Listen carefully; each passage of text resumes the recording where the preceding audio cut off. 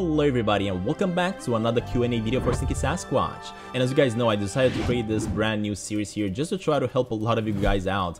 Although I've been making a lot of Stinky Sasquatch videos, I still keep on getting a lot of questions about Stinky Sasquatch on how to do this and that. So I decided to make this brand new series here where I'm gonna try to answer a lot of your questions. So that being said, let's start off with the first question. And this one is how to get the scuba diving suit. Now I've been getting this question a lot ever since the update has been released, and getting the scuba diving suit is actually not that difficult. All you gotta do is just go to the island, simply fast travel there or use the ferry in order to traverse to that side. And there is gonna be a brand new building below the information desk, and this one is called Scuba Diving Gear Office. Going inside that one, you're gonna be able to talk with the clerk, and he's gonna allow you to purchase the scuba diving suit. The scuba diving suit is gonna cost 5,000 coins, so make sure you have enough money for that. Also, as a bonus, if you do want to upgrade your scuba diving suit, you will first of all gonna have to go inside the water, collect a lot of recyclable trash, and get it back to the dude that sold the scuba diving suit for you. He's now gonna allow you to use all that trash you collected to upgrade your suit. And once you get your suit upgraded, you're gonna be able to actually swim faster and stay longer underwater. Now, once you're gonna be done with purchasing and upgrading your suit, you're also gonna be able to purchase a scuba diving gear for your puppy for 10,000 coins. It is gonna be a little bit more expensive, but trust me, it's worth it. It's really funny to see the puppy with you underwater and also being able to play fetch ball with him underwater. But yeah, there you have it. Now, if you don't have a puppy and you want the scuba diving suit as well, this is where the question number 2 is gonna come in handy, because I've been asked how to get the puppy, and I've been asked this one a lot ever since the update for the puppy has been released. And getting the puppy is not that difficult. All you gotta do is just go to the shopping strip, and you will see a building called Pet Shop. This one's gonna be in between the camera store and the furniture store. In front of the store, there is gonna be an old man though that you are gonna see that he's gonna have an exclamation mark above his head, meaning he's gonna have a mission for you. Now, in order to get the puppy from him, first of all, you are gonna have to find it and get him to like you. And the way you're gonna do this is by simply going to this guy every single day. He's gonna tell you where he last saw the puppy, and you're gonna have to find it. Give him a little bit of food, pet him a few times until he's gonna reach level 1. Once he's gonna reach level 1, that's when he's gonna actually follow you back to his owner.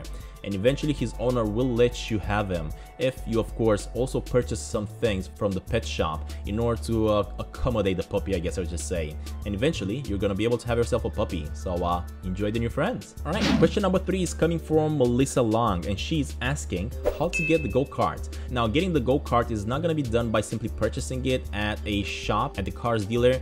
In order to get the Go-Kart, you do have to go in town at the arcade. You are gonna have to earn about 250 tickets at the arcade and then spend those tickets to redeem the Go-Kart. Getting 250 arcade tickets, it's not gonna be as easy. You are gonna have to play the arcades quite a bit until you're gonna be able to get yourself the Go-Kart. But I've already created a few videos on how to play these arcades, so go ahead and check them out. Video is gonna pop out on the screen right now at the top, or it's gonna be down below in the description. Enjoy!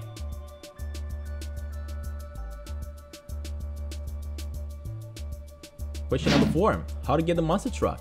In order to get the monster truck, you actually are not gonna be able to just go ahead and purchase yourself a monster truck.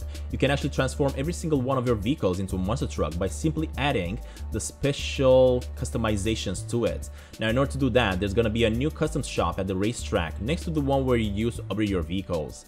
Just drive your car in there and put any upgrades you want, like tires, rims, and the special ones that I was telling you about. That's gonna be the suspensions, which is gonna make your car into a monster truck, or adding or removing the hood off of your vehicle. Now, as an extra option, if you guys do not want to get yourself a monster truck, you can actually go ahead and rent out the big rig at the dirt races. And renting out the big rig is gonna cost you 125 coins daily. But the great thing about this one is that if you don't want to own a monster truck, but you do want to do the monster truck madness races and get yourself a lot of money by following the video that I showed you guys a while back, then you can simply rent it out, use that vehicle that you rented out in order to earn about 3,000 coins daily, and then rinse and repeat. It's that easy. Yes, you are spending 125 coins daily in order to rent it out, but at the end of the day, you are making 3,000 coins, so it's definitely worth it. Alright, and for the final question, question number 5, it's coming from Sam V, and he's asking, how to catch the sturgeon. Now, as you guys know, the sturgeon has been in the game ever since the game has been released, and catching the sturgeon is not really as easy as you think. Although he does say that he's got the last fishing rod that he got from the fisherman, the pro one, he's still having a lot of difficulties catching him. He said that he keeps on tapping and trying to catch this fish, but it just doesn't work for him. And I absolutely understand your pain, buddy, because it also happened to me a lot before I figured out how to do it. Now, the way I'm actually catching the sturgeon is by simply trying to lure him in as close as possible to the shore. And once he's gonna be as close as possible to the shore, then I'm gonna actually allow him to bite my bait, and then I'm gonna try to catch him. This is the best way you can do it, and you can see in the video right now how fast I actually catch him once he's so close. I think I've also caught him about by simply tapping once or twice when he was so close to the shore. It's just the best way to do it. Now, let's say the sturgeon is gonna be like in the middle of the lake here. Just simply throw your bait towards him.